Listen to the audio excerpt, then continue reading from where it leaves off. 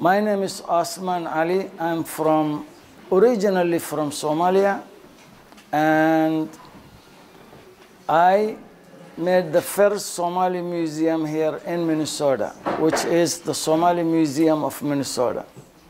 And every year I travel back home just to collect some artifacts, and that's what I was doing for the last 10 years. In 2015, I traveled to Somalia in a small town called Hinderlie. And that's where some of my family is living. When I travel back home, I travel to get more artifacts for the museum. At the same time, to visit some of my family members. When I traveled in 2015, what happened? When I went to Hinderlie, eastern part of Somalia, I used to live in a house a little bit in a distance half a mile from the coffee house or the tea house. That's where I used to go every day when I'm there. I go one time in the morning and one time in the afternoon. On my way to the coffee house, while I was walking there, I found on my way something has been thrown to the garbage, something in the trash. I was kind of close to that item that I have seen there. I found there was an item, an artifact, it's thrown to the trash, and that item is called Doobi. What's Doobi? It's a milk container that they use it to preserve the milk in it. When I saw that thrown container, I didn't take it or look at it very close, but I continued my way to the coffee house. When I get my tea and coffee, I start traveling back to my home, walking. I went to where the trash area, just to look at it exactly what is it.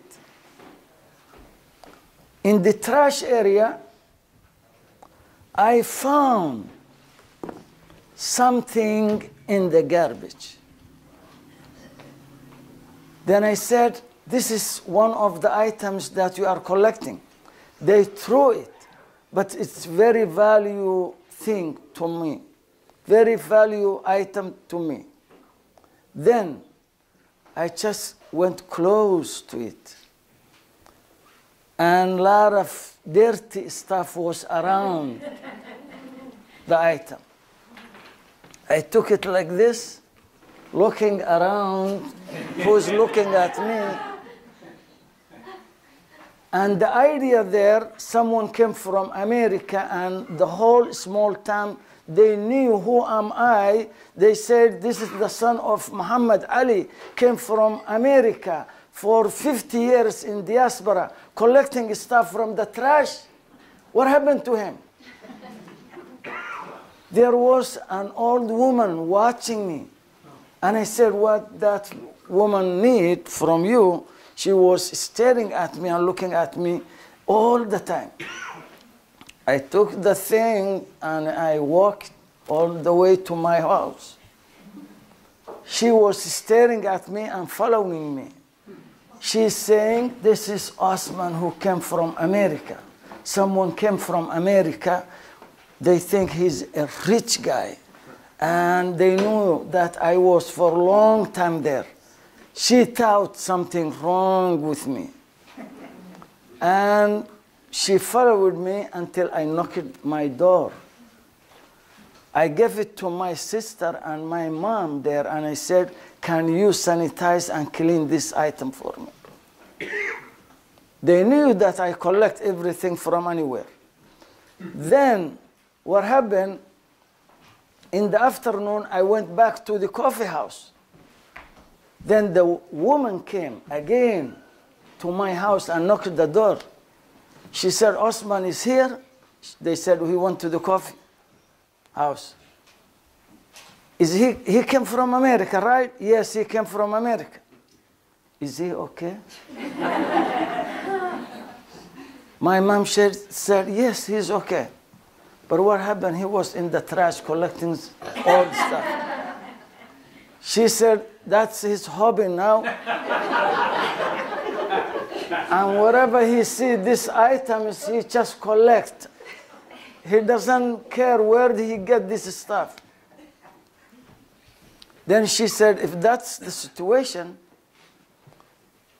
this is called Doobi in Somali. Then she said, it has no lid. So can I help him? She said, what are you going to do for him? She said, I'm going to make a lid for him. Okay. She took it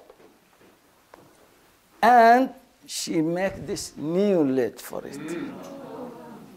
And she said, as long as he's okay and this is his hobby, I'm going to make this lid for him.